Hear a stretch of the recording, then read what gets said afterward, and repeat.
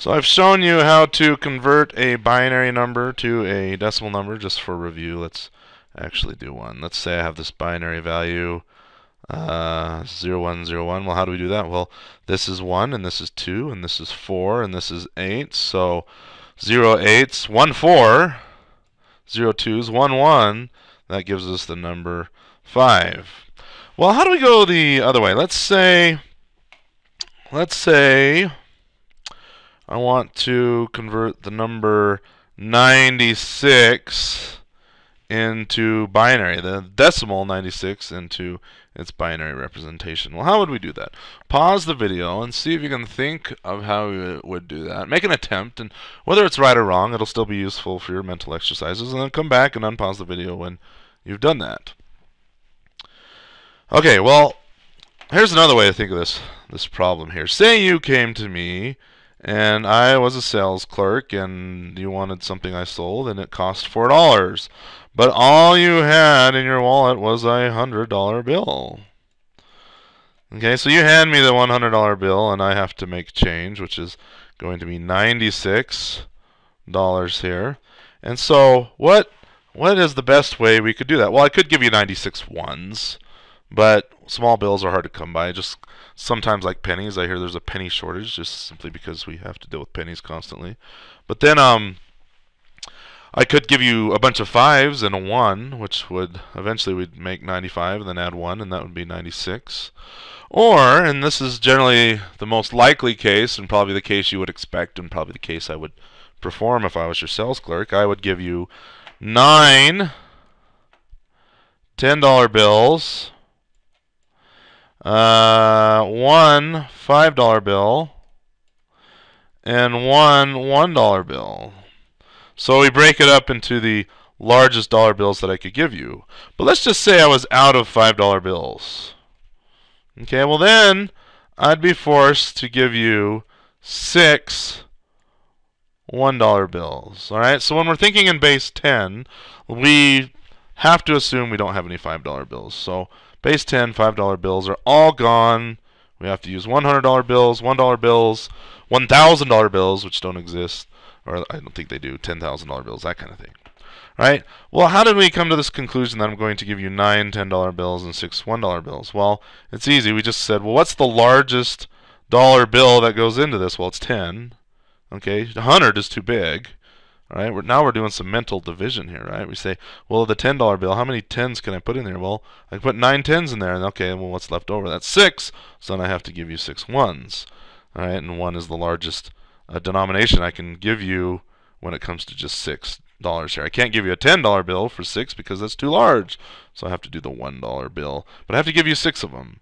So essentially, that's how we make change. We go with the largest, the most largest denomination I can give you, the biggest number of them, and then we break it down from there. Well, converting this number to binary, the steps are pretty much the same, except in binary we're dealing with powers of 2. So we have $2 bills, and we have $4 bills, and so on and so forth. So let me get my binary color out here, and I'm just going to over here write our dollar bill denominations out here. So, oh, we also have 1. So there's 1, 2, 4, 8, 16, 32, 64, 128, and 256, and I can keep going to 512, and so on and so on and so forth. I guess we'll stop at 512. Good enough. So using that same mental logic where we said, well, we can get 9 $10 bills into this and 6 $1 bills into this. Well, now our dollar bill denominations are 1, 2, 4, 8, 16, 8. So what is the largest amount or largest dollar bill denomination we can put in here? Well, we can do 1, but on 96 ones, that's not ideal. Let's start roughly from the top. 512 does not go into 96. Okay, if I owed you $96 and instead gave you a $512 bill, well, you'd probably come to my store a lot more often, wouldn't you? 256, same problem. It doesn't go into 96. 128, same problem. All right, so then, 64 though. I can get 164 in there. All right, so let's get our digits up here, and I'll just group them up like this. And I know I haven't generally put them into cells like this, but I'm trying to get you to think a little bit like an odometer, or like how a computer actually stores it. There's literally room for this. So this is the ones place. This is the twos place. This is the fours place. This is the eights place. This is the 16s place. This is the 32s place. This is the 64s place and 128s place. And I could go on. Oh, why not? Let's do two more. Let's be consistent with what we have down here. So 256. It's hard to draw with the mouse. I could buy a stylus, but I have actually found I'm better at drawing with the mouse than I am with the stylus. Okay. So 64 goes into 96 one time. So I'll give you one $64 bill. Well, what's that going to leave us with? 64. 96 minus 64. 4 from 6 is 2. 6 from 9 is 3. Oh, well, look at that. That's a perfectly even $32 bill. So I'll give you a $32 bill. And then I don't need to give you any more bills in these denominations here. That works just fine. There you go. Okay, let's see if we can get a more interesting example. Don't blink. I'm going to erase all these zeros and pause the video so I don't take your time doing that. Okay, and now that that's gone, let's erase our sample problem.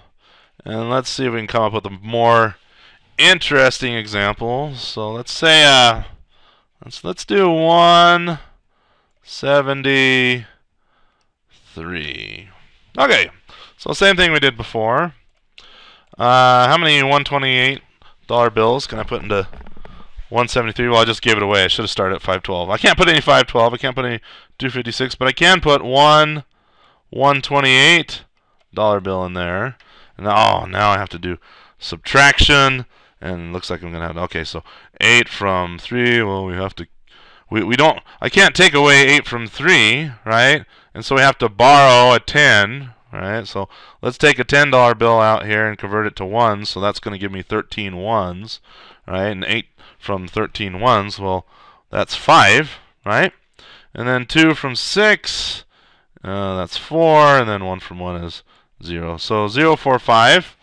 Alright, we've done one $128 bill. Okay, there we go. We didn't have any 512s. Didn't have any 256. They're too large. Okay, so 45. Well, can I put a $64 bill in the 45? Can I take that away? No, I cannot.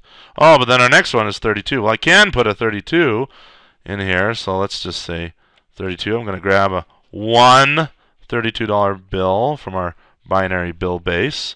And 2 from 5 is 3. And 3 from 4 is 1. Okay, can I put any 16s into that? No, I can't do any 16s. Can I do an 8? Yes, I can do an 8.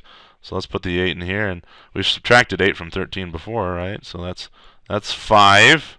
Okay, good. Can I do a $4 bill with the 5? Yes, I can put a $4 bill into here. So that's going to leave us with 1. And then can I put a $2 bill into 1? No, I can't do that. But I can do a $1 bill into 1. So there we go. That's all of our money gone. We have one $1 bill. So converting from decimal to binary is not that hard. It's just that division there. And the binary value for, what do we start out with? 173 here is 0, 0, 1, 0, 1, 0, 1, 1, 0, 1. And we could verify this in two ways. We can convert it back to decimal just by saying 128 plus 32 plus 8 plus 4 plus 1 would give us 173. And we can also use the Windows calculator that I showed you earlier. Let's just bring that up here, just because we haven't seen it for a while. Let's punch this binary value in here. Go right here, and we'll say 1, 0, 1, 0, 1. I could do the leading zeros. Notice here, this is a 64-bit calculator, so they have all the zeros, even though none of them are ones right now. But let's do it. 0, 0. Notice adding the zeros don't do anything. 1, 0, 1, 0, 1, 1, 0, 1. There you go. We've put our binary value in. What is that in decimal? It's 173. So anyway, converting back and forth between decimal to binary and binary to decimal, not too difficult.